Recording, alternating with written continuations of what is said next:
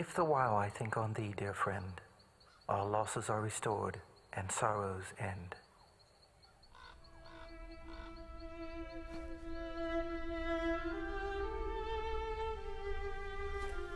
In Denmark, not so long ago, my one true trusted friend was slain. Hear ye then this tale of Hamlet, the tragic royal prince of Danes. Now some may tell you of his madness, while others speak of wit and charm. But I offer that which I observed before he died within these arms. Some months preceding these events, Prince Hamlet's father lost his life. Now Claudius rules the Danish realm, the widowed Queen Gertrude, his wife. The shunning of the fair Ophelia, the end of love, the rise of fear, all this will I now deliver, with Hamlet's face to mask my tears. With festivities commencing to celebrate the new king's reign, I arrived to find my friend treating Ophelia with deep disdain.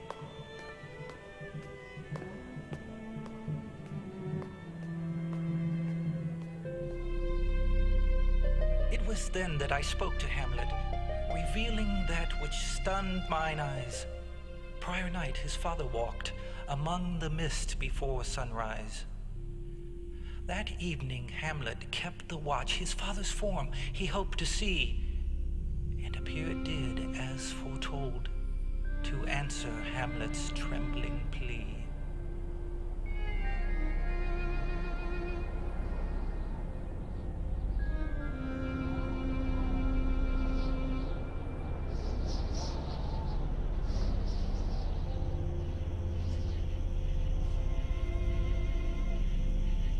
Angels and ministers of grace, defend us. Be thou a spirit of health or goblin damned, bring with thee airs from heaven or blast from hell, be thy intent wicked or charitable. Thou comest in such a questionable shape that I will speak with thee. I'll call thee Hamlet, King, Father, Royal Dane. Oh, answer me. Mark me, Hamlet. I am thy father's spirit, doomed for a certain term to walk the night, and for the days confined to fast in fires, till the foul crimes done in my days of nature are burnt and purged away.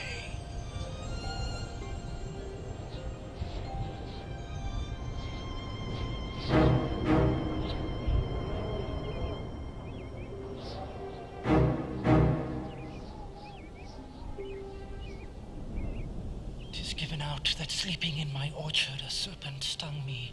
But know this, thou noble youth, the serpent that did sting thy father's life now wears his crown.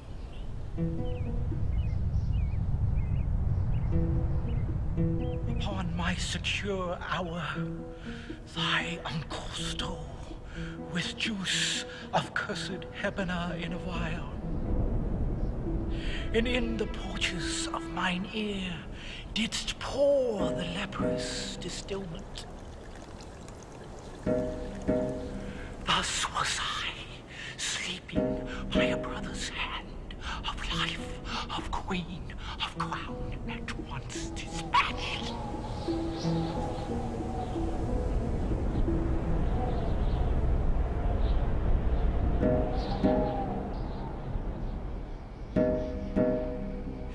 If thou didst ever lie till for the love, revenge is foul and most unnatural murder. Adieu, adieu, Hamlet, remember me.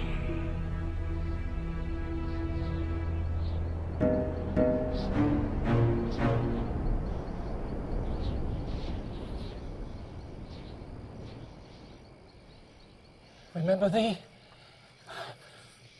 Aye, thou poor ghost. while memory holds a seat in this distracted globe. Remember thee?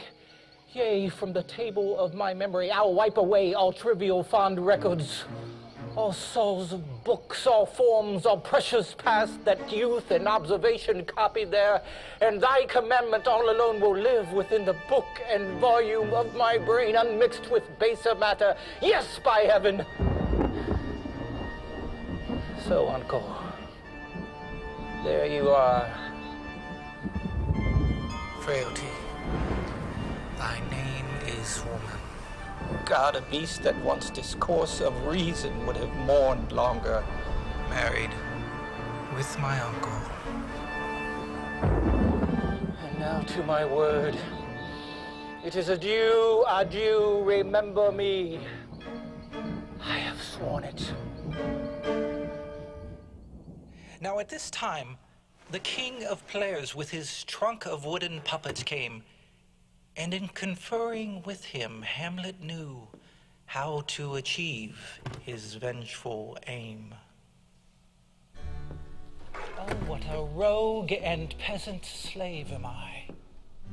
Is it not monstrous that this player here, but in a fiction, in a dream of passion, could force his soul so to his own conceit? Tears in his eyes, distraction in his aspect, his whole function suiting with forms to his conceit, and all for nothing. Yet I, a dull and muddy-mettled rascal, peak like John a dreams, unpregnant of my cause, and can say nothing. No, not for a king, upon whose property and most dear life a damned defeat was made. Bloody, bawdy villain, remorseless, treacherous, lecherous, kindless villain! Oh, vengeance!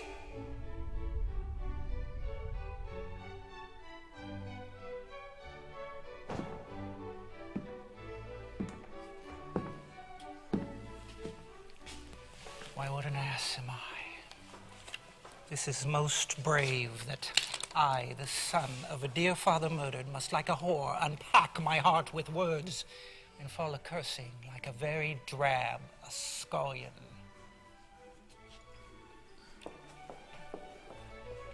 Fire upon it. Foe, about my brain. I have heard that guilty creatures sitting in a play have by the very cunning of the scene been struck so to the soul that presently they have proclaimed their malefactions. For murder, though it has no tongue, will speak with most miraculous organ. I'll have these players play something like the murder of my father before mine uncle. I'll observe his looks. I'll tempt him to the quick. If he but blench, I know my course. The play's the thing wherein I'll catch the conscience of the king. Speak the speech, I pray you, as I pronounced it to you, trippingly on the tongue.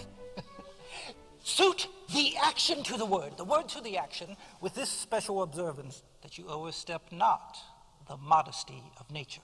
For anything so overdone is from the purpose of playing, whose end both at the first and now was and is to hold as 'twere the mere up to nature. Go, my good friend, and make you ready. I will leave you till this evening.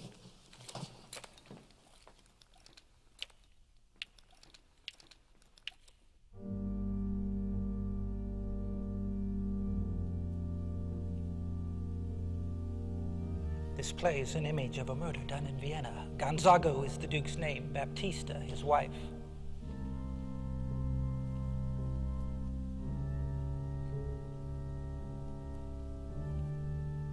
This is one Lucianus, nephew to the king.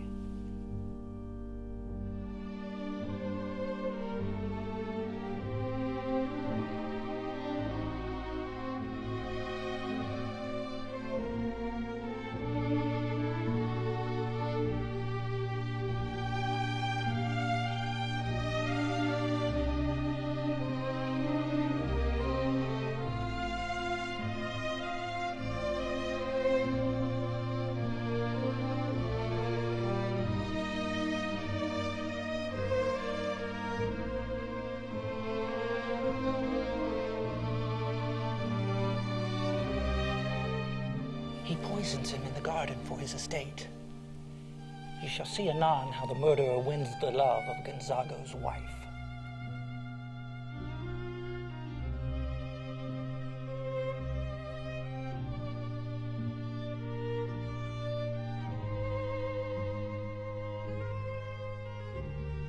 At this, the king could take no more.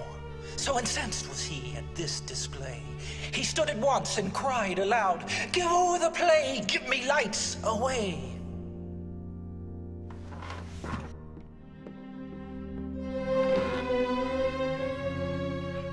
Good Horatio, I'll take the ghost's word for 1,000 pounds. Now is the very witching time of night, when churchyards yawn and hell itself breathes out contagion to this world. Now could I drink hot blood and do such bitter business that the day would quake to look on. Get thee to a nunnery. Why wouldst thou be a breeder of sinners? I am myself indifferent, honest, but I could accuse me of such things that it were better my mother had not borne me. What should such fellows as I do crawling between earth and heaven? We are errant knaves, all believe none of us. To a nunnery, go! But soft, now to my mother. On his way to his mother's room, Hamlet spied the repentant king, alone with reawakened guilt from what had occurred that evening.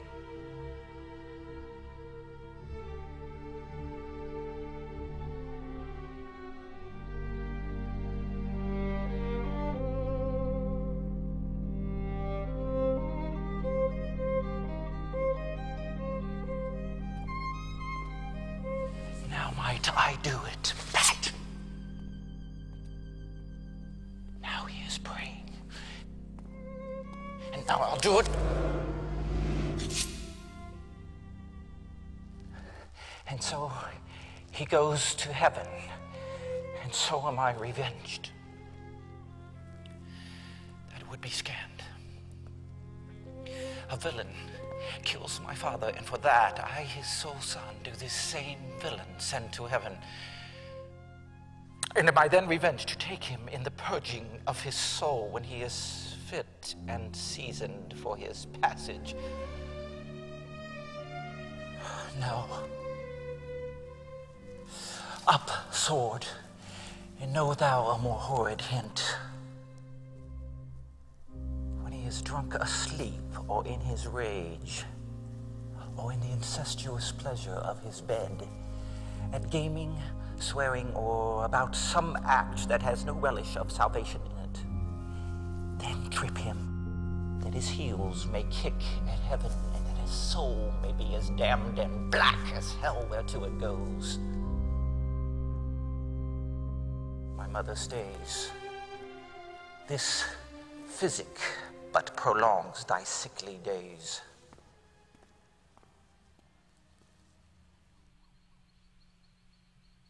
Ophelia's father, Polonius, was an advisor to the queen.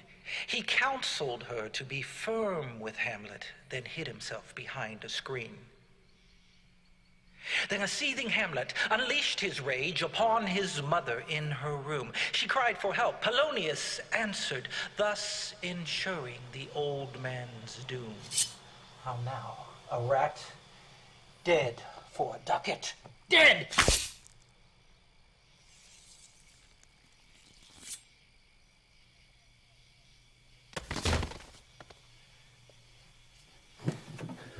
Is it the king? Thou wretched, rash, intruding fool, farewell. I took thee for thy better. What's that, mother? A bloody deed? Almost as bad, dear mother, as kill a king and marry with his brother? Oh, shame, where is thy blush? nay, but to live in the rank sweat of an enseamed bed, stewed in corruption, honeying and making love over the nasty sty. Confess yourself to heaven. Repent what's past, avoid what is to come, and do not spread the compost upon the weeds to make them ranker. Good night, but go not to mine uncle's bed. Assume a virtue if you have it not.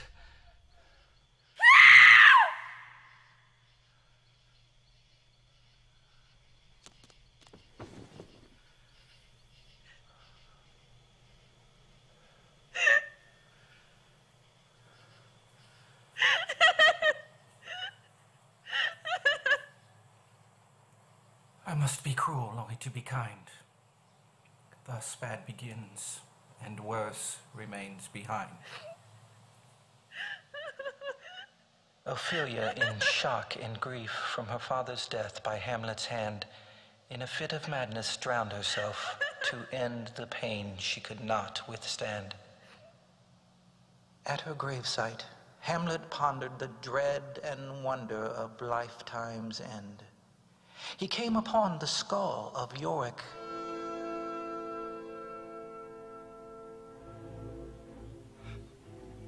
Alas, poor Yorick. I knew him, Horatio. A fellow of infinite jest, of most excellent fancy. He hath borne me on his back 1,000 times. Here hung those lips that I have kissed I know not how oft. Where be your jibes now, your gambols, your songs, your flashes of merriment that were wont to set a table on a roar? To be or not to be, that is the question. Whether 'tis nobler in the mind to suffer the slings and arrows of outrageous fortune, or to take arms against a sea of troubles and by opposing end them, to die, to sleep, no more, and by a sleep to say we end the heartache and the 1,000 natural shocks that flesh is heir to. 'Tis a consummation devoutly to be wished.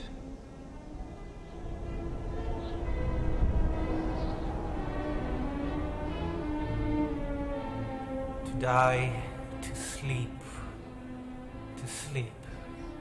perchance to dream. Aye, there's the rub.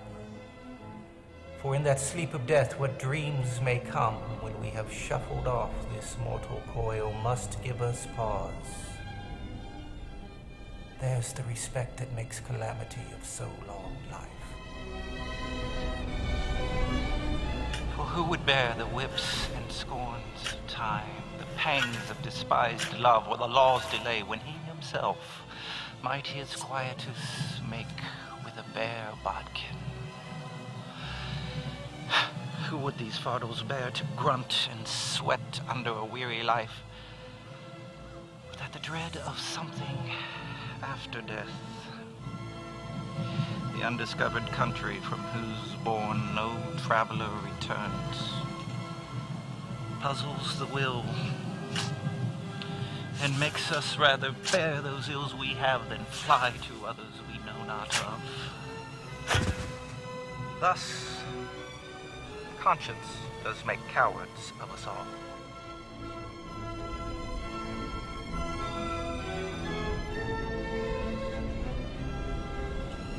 Ophelia's brother, Laertes, with King Claudius conspired.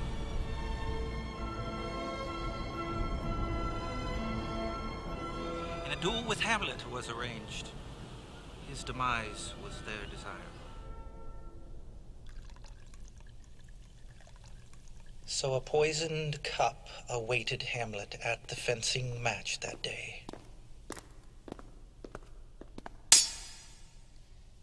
But unknowing, Gertrude drank from it as the swordsmen began their play.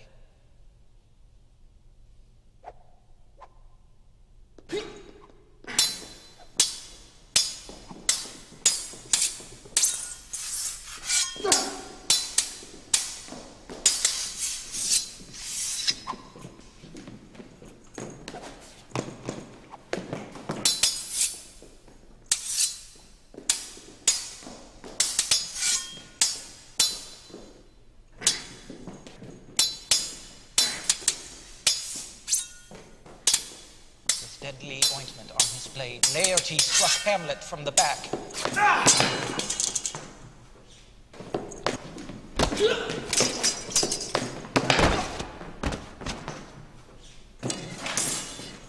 And then, with same envenomed blade, the wounded Hamlet did attack.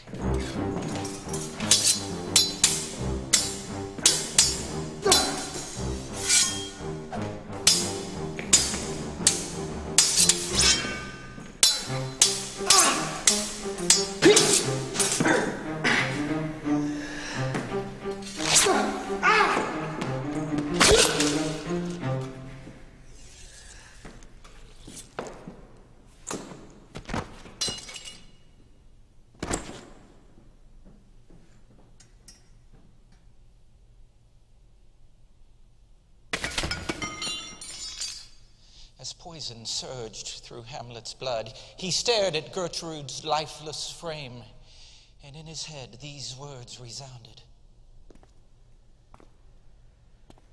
The king, the king, the king's to blame.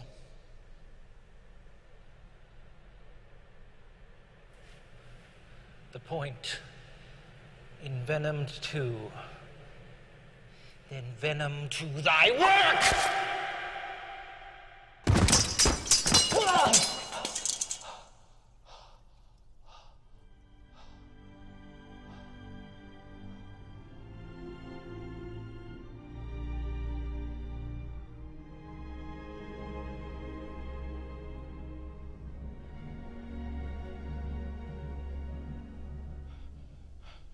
Horatio!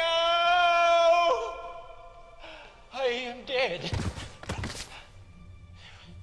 Wretched queen, adieu.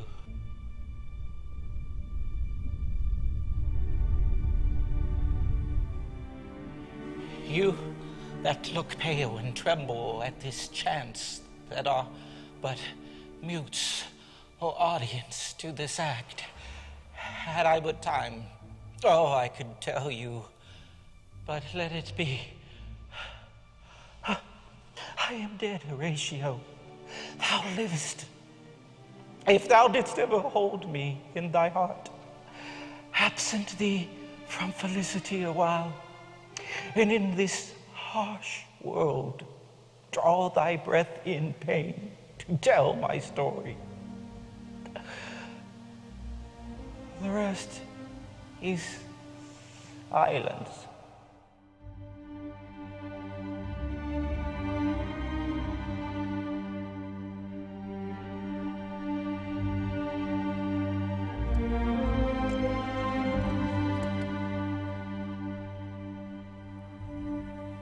Now cracks a noble heart. Good night, sweet prince, and flights of angels sing thee to thy rest.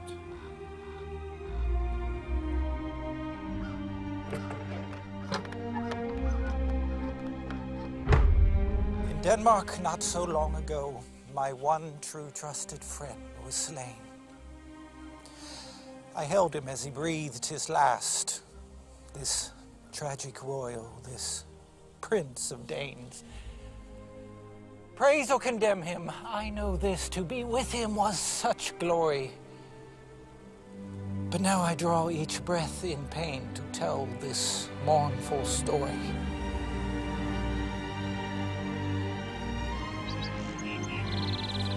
So gentle souls, if I may bring this tale of woe to end, and quote these words once said to me by my lord, my prince and friend. There's a special providence in the fall of a sparrow. There is a divinity that shapes our ends. He was a man taking for all in all. I shall not look upon his like again.